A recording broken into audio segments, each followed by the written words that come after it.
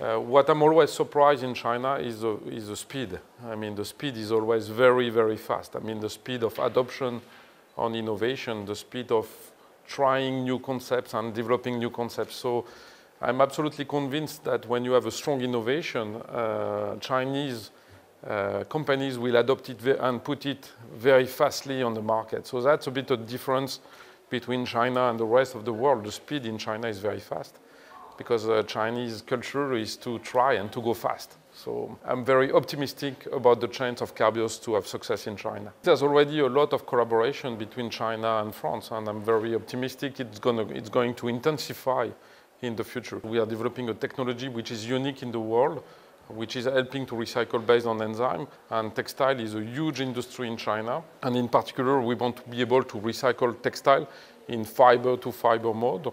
And we will be going probably one step further in the future in developing our activity in China.